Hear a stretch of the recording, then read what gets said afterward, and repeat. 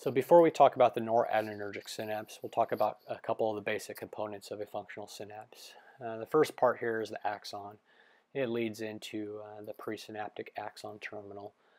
That's where a lot of the different reactions and the metabolism of the synapse is going to occur. Over here to the right, we have a postsynaptic cell. And down here in the middle, we have our synaptic gap and everything in between. So the art isn't great, it's just a model, but this will give us a good foundation for where to be able to describe some of the things that take place. So why do we talk about the anatomy or the physiology or the different things in a synapse? They're kind of boring. Nobody really cares about it per se, but it's actually kind of important to understand the physiology behind why the medications that we give work, where they work, and how they work. And so, as we begin, how do we put together a noradrenergic synapse? Well, we got to start out with tyrosine, and tyrosine is an amino acid that we find in our diet. So it's in a lot of the food that we eat, or we can get it from phenylalanine, which is ultimately broken down by phenylalanine hydroxylase into tyrosine. This is the step that is deficient in per se phenylketonuria, as they are unable to transform the phenylalanine to tyrosine in this step, so they need to take supplemental tyrosine, but that's for later. So we got tyrosine, it's in the extracellular space, and we need to bring it into the cytoplasm of the presynaptic axon terminal. And this happens by way of the tyrosine transporter. So the tyrosine transporter brings the tyrosine into the cytoplasm of the cell, and a couple things happen at this point in time. The tyrosine is converted by enzyme tyrosine hydroxylase, and it is transformed into L-DOPA.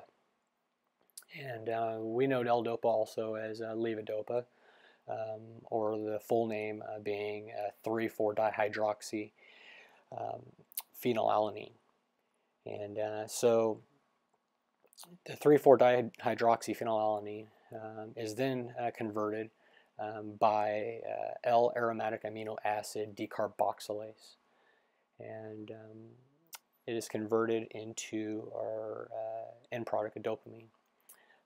So L-aromatic amino acid decarboxylase is also known as dopa decarboxylase. You may see it in some of the literature as that.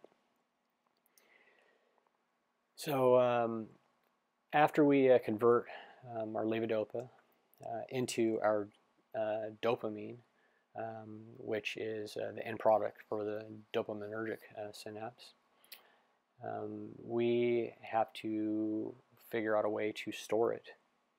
So now we have this dopamine. This dopamine needs to be moved into these little buckets that we call vesicles.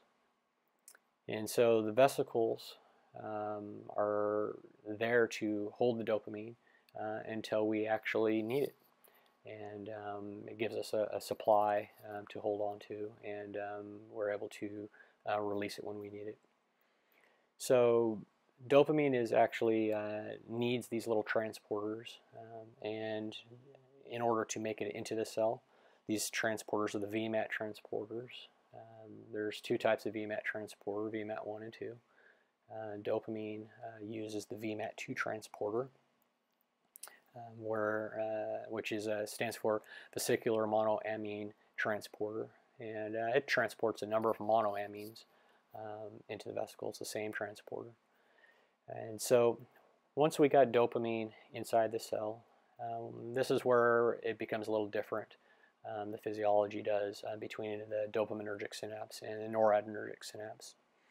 So inside the vesicle of noradrenergic synapse, we have a enzyme called dopamine beta hydroxylase.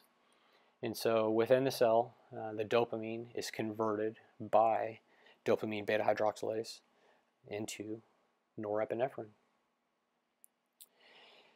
And so now these vesicles have norepinephrine inside them. And we can now use this. And in order for it to be released into the synaptic gap, we have to be told. And so the body tells us that we need more norepinephrine. And so we induce an action potential down the axon into the presynaptic gap, or axon terminal, and this activates multiple voltage-gated calcium channels. And these voltage-gated calcium channels cause an influx of calcium from the extracellular space into the cytoplasm of the cell. And this causes some of those vesicles to move over to the plasma membrane of the axon terminal, and exocytose, break open and release the contents, which in this case is norepinephrine.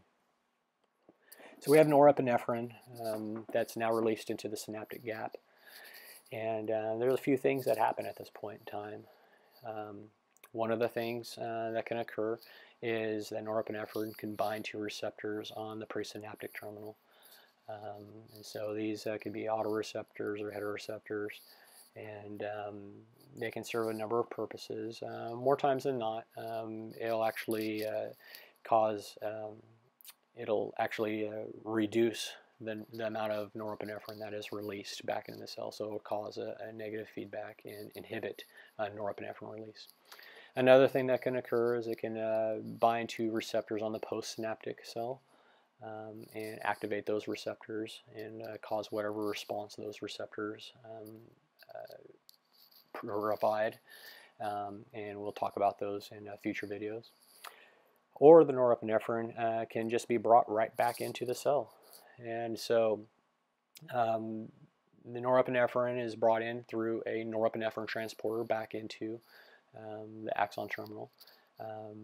Also of note is norepinephrine can also travel through dopamine transporters as well. Those are pretty versatile transporters. Once inside the cell, a couple things can happen. One of the things that can happen in the norepinephrine is it can be metabolized. And so norepinephrine is metabolized primarily by monoamine oxidase type A only, within the presynaptic axon terminal. And after it binds with the monoamine oxidase and is broken down, it's broken down into dope gall. It's actually broken down into a lot of different things. It can be exocytosed out of the cell as norepinephrine and be broken down by a comet into normetanephrine. But within the cell, it's broken down by monooxidase A to dope gall, which stands for 3,4-dihydroxyphenyl cycloaldehyde. So dope gall is a little easier.